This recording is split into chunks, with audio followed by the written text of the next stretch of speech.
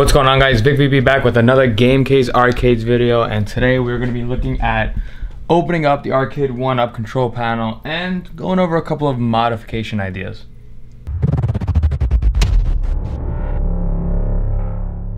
So I right now kind of just put the Arcade 1-Up into like a little closet that I have here. So definitely going to be taking apart the control panel today.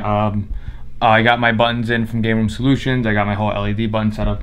So I'm just looking at it real quick, thinking about a couple as far as modifications for LED wise. I'm looking at maybe adding the LED strip. There's only really 3 areas you could do. I could probably put one right here underneath the control panel.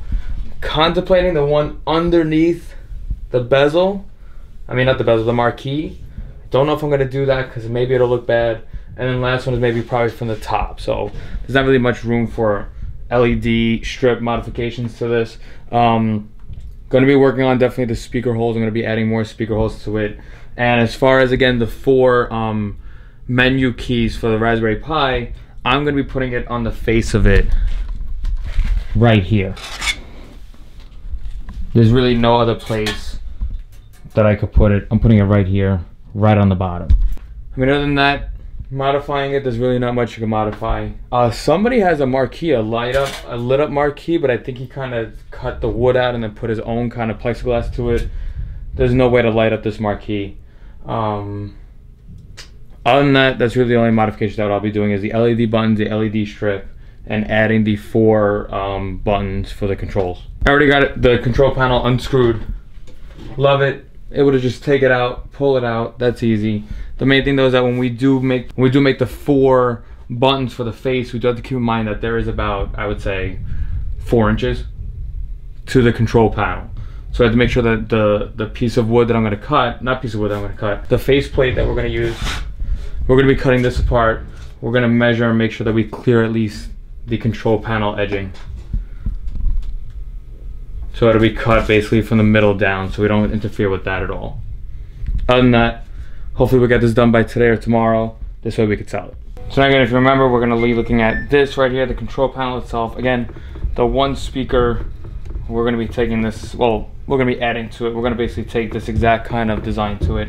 We're gonna put it on here, but I haven't opened up the control panel yet. My only last thing really, and my only worry is about the coin select button. So I think I'm gonna be taking out this volume controller and the on and off switch and just making the coin buttons up here. I think that's the easiest way. I don't really want to put it inside the control, the face of it, like a coin. I don't really want to do that. Maybe I will, maybe I won't. I don't really know yet, but these switches basically will not work unless I do a couple of research and find out how to make it work with the Pi. But for right now, let's open it and maybe we can find out what's wrong with my Player One joystick. Got the control panel opened up.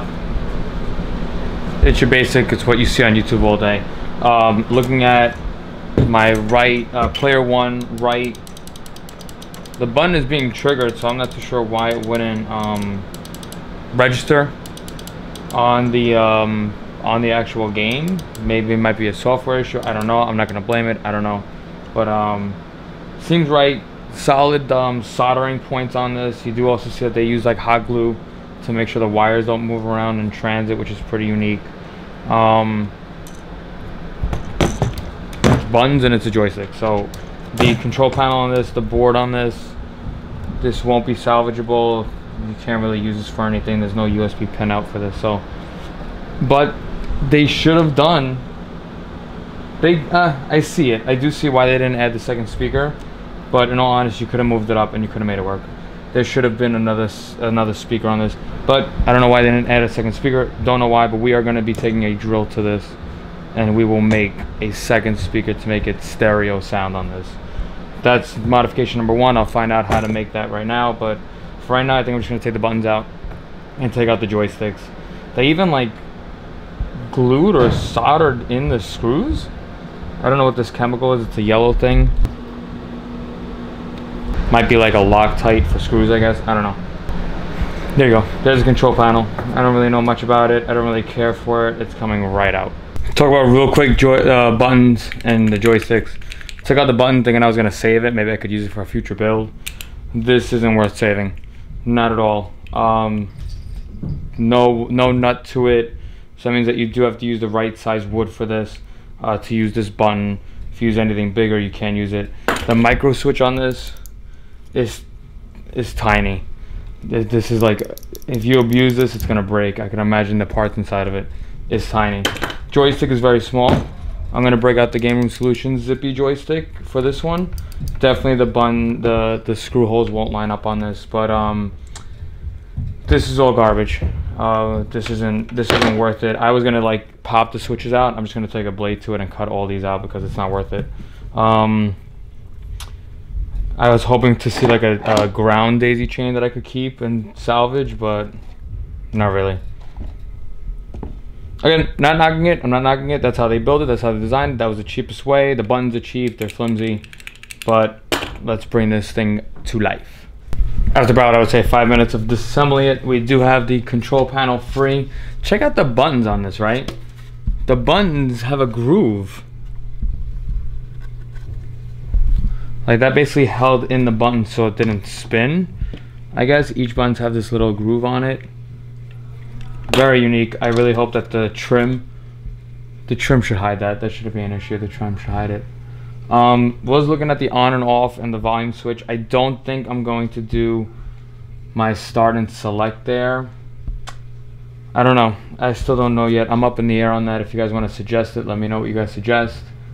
It's going to be dead. It won't work.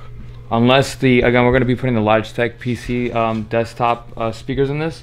If I could find a way to get the controller to fit in this, maybe I'll keep it.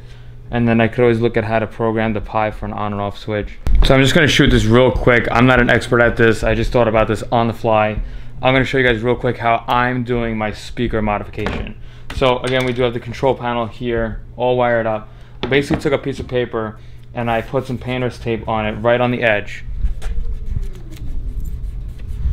Right on the edge, and basically right now what I'm gonna do is I'm gonna be punching holes through the piece of paper to mark the paper where the speaker hole so it matches and everything. So basically all I'm gonna do is I'm gonna take a flashlight. I'm gonna use my phone for now, and I'm gonna flashlight down and basically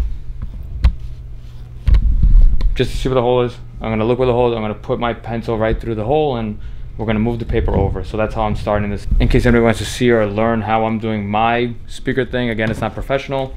I'm just doing it the lazy way. It's gonna be quick and easy. Here we go. Got my flashlight down below, shining up. You can even see here, and I could see my holes here. Basically, gonna just take a pen or a pencil, and basically we're just gonna push right through.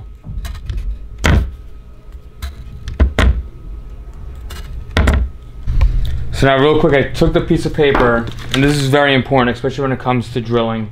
Here it is. So I already did everything, so I'm kind of showing you the post math. But I took the piece of paper, I flipped the control panel over, put it here, just like this, to mimic it exactly like that. You have to put on top. You want to drill down. If you drill the opposite way, it will screw up.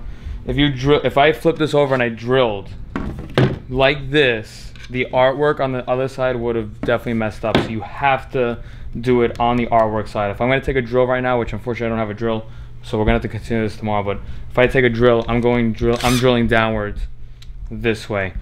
Did a punch down, took a punch down, and I made all my holes. Check it out. So yes, there's going to be circles here. It's going to cover up the wording, but in all honesty, I don't think anybody would mind it. Same exact, it's going to look exactly like this to the T. Speaker mod, baby. So we're back at it with the control panel, day 2. I didn't get to finish yesterday. I'm wearing a different shirt now because I noticed that I didn't have, number 1, my drill. I didn't have a regular drill. And number 2, I said, you know what? I didn't have my speakers yet. So I had to go to the store and get my speakers. So just now I drilled the control panel. The control panel now has set 2 identical speaker layouts. As you can see, when I screw down, I screwed downward. So there is maybe a couple that the sticker does scratch, but you definitely want to go from this face down. So look at the back. That's what would happen if you did it the opposite way. So for example, that Street Fighter sticker would have came out. Original, double. That's it. far as the speaker setup on this one, we do go with a Logitech PC desktop type of speaker layout. 50 watts on this. They make another one that's 16 watts. It's really not that great. This also has a subwoofer in it, so it's perfect. This right here got a steel on it. It's considered open box, so I think I paid about 25 bucks. Micro Center and open box deals, always keep an eye on those because you save money that way. For this build, we are using a Logitech Z313, the 50 watt version. Just in case you wanted to see how you take off the speaker, you take a flathead to your silver trim right here. Your silver trim will then pop off. There's a couple of screws on the face you have to take off, and there's 2 screws on the bottom. Take a flathead and just pop it out. Now the hard part here is, hopefully you know your wiring. You have to then take you gotta cut this. You cut this wire, and then you have to reconnect it later on. So we're gonna do that right now. Again, left and right, 50 watts of power with a subwoofer going into the arcade 1-up cabinet. Once you get all that gutted out, you're gonna be winding up with 2 speakers. We're gonna be placing one right there, one right there, dead in the middle. This speaker right here on the left side, player 1, might interfere with the joystick, but then again, there's so much room to play with this that there shouldn't be any issue. We are still going to use also the speaker included in the arcade 1-up. We're going to put this somewhere, maybe on the face of it, to add more to the bass shake, actually the actual feel of the bass. Right now, we're almost done with the sound setup. Real quick, so before I wanted to put in the speaker, I did want to put the joystick in. This way I can map out the left side speaker, because again, the one that we made, it was kind of getting close to the joystick. But real quick, just to show you, Game Room Solutions zippy joysticks compared to arcade 1-up's joysticks. Oh my god. Compared to arcade 1-up's joysticks, the zippy is bigger, maybe about a ½ an inch bigger and wider. So yes, keep that in mind. So the holes, the 4 holes that come with arcade 1-ups will not fit. You have to make brand new holes, so just keep that in mind. I right now got player 1 joystick in, looks perfect. We're gonna do player 2. I did use the same screws. I didn't really want to do that, but I didn't have like less than an inch screws, so we're just gonna use them. But again, still modding the arcade 1-up cabinet. Well, that's really it for today, I guess. I'm gonna be taking home the control panel for the buttons, but I basically got the speaker and the joysticks all in, connected. There you have it. Nice in. It's perfect. Enough room for the joysticks. Buttons should be perfectly fine. I did test them, and it looks like we do have to lean it over to the left side to block this notch. But other than that, rock steady. And I did use all the same screws that were in the arcade 1-up. So all these screws that were holding in the joysticks and the speaker grill, I'm using the same exact screws. Again, only because I don't have short enough screws. My minimum is like an inch, so I'm just using old hardware, but it works. We're gonna do the buttons tonight, and hopefully we get everything wired up, ready to go tomorrow. Waiting on my LED strip, which should be coming in tomorrow. All right, guys, so we're on day 3 of this build, only because really I didn't have all my parts. I got all the parts in the mail, so I'm hopefully knocking this out today. Got home yesterday, put all my buttons in, got the Zinmo wired, everything's ready, and check this out. These will be my coin and select. So I did use the existing kind of hole for the volume controller and the on and off switch. Took those out. Now we're ready to go. Next up, we're going to do the four buttons for the menus and all that. I'm breezing through this right now. So I got the control panel face.